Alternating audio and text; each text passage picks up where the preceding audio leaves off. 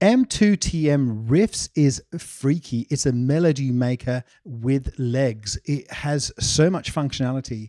It's a Max4Live device. It comes from M2TM, who are the developers of Chord. Chord is excellent. I've made a video on Chord, and I think this is really interesting as well. The way it works is you create a MIDI clip, and then what you want to do is select a scale for the song. So I've selected E minor here, and as soon as you do that and click on generate, it will set up single length notes like this, and it will play them like this. So it basically creates this riff for you.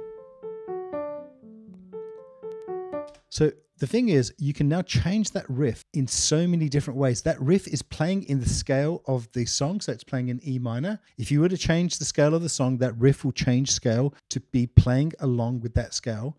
But there's so many things you can do. So for example, we can change the intervals here. So for example, if we have an interval of 0, what that means is that each note being played in the riff, there's no difference between those notes, right? So if we say, for example, the possibility is pretty high that there's no difference between the notes, obviously you'll see all the notes being the same. And we can just remove that and select the possibility of the notes varying by 1. So they're just going up and down by 1. We can remove that and just change A again. These are notes going up by 2 or down by 2. And you can select a combination of 1 and 2, for example. So what this does is just says this is the probability that the notes will have no interval, 1 interval, or 2 intervals. Or we can select as far up as 8.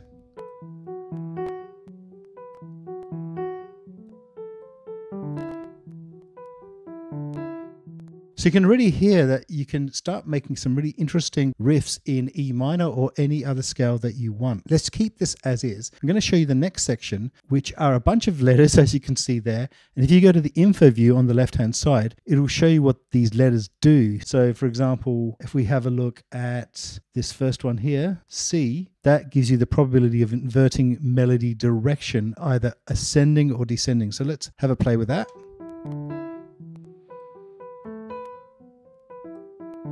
Remember, this is a probability.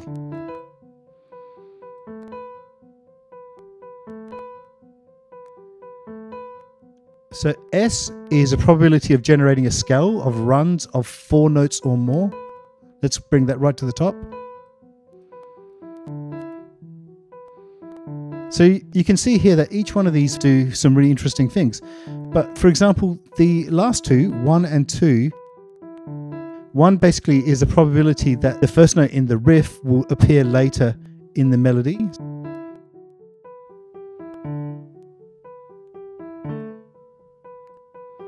Obviously, the higher it is, the more chance that it's going to appear. And the 2 is the chance that the first 2 notes in the melody will reappear in the melody later.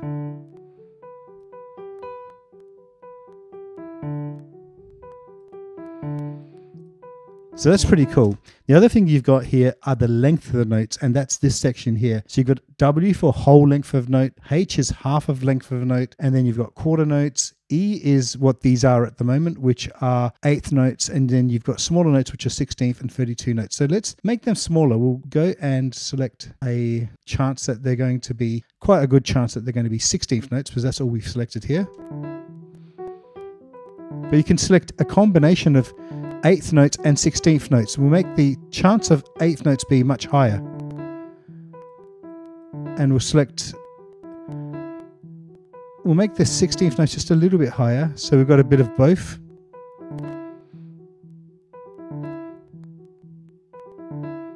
So you can hear kind of the control and the texture is, I think it's pretty nice.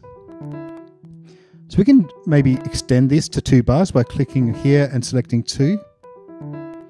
So it will just create a whole new section here. Now the other thing you got is the probability of accents. So this means it's definitely going to happen, and 7 means it's going to happen on some notes.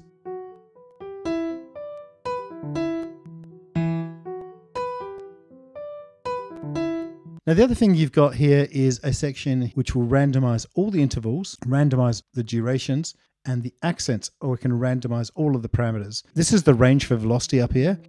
So we can reduce the range so it's relatively quiet, or we can bring it right to the top there. And you can see there that it's randomizing these velocities. You can also randomize the start and ending position of the pitch for the selection.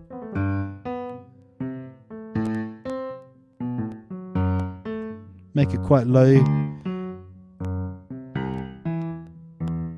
And you can also select the maximum range for the velocity.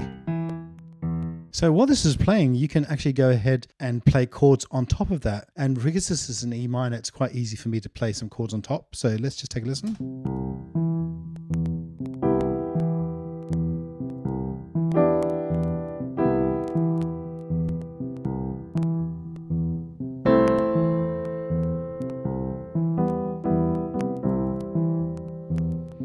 I mean, that's really nice and it's so easy to do. And every time you do this, you're getting a different variation and it's all really unique and it's really, really musical. So this is a new variation. Let's go ahead and play those exact same chords that we had before in E minor.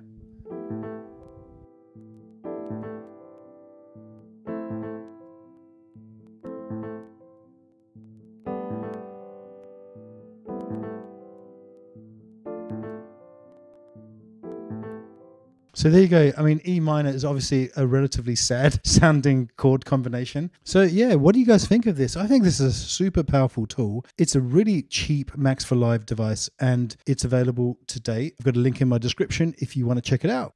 So the developer of Riffs has kindly offered to supply a 20% discount voucher. It will be in the description of my YouTube page. It's already cheap at $20. So, I mean, there's really nothing to lose.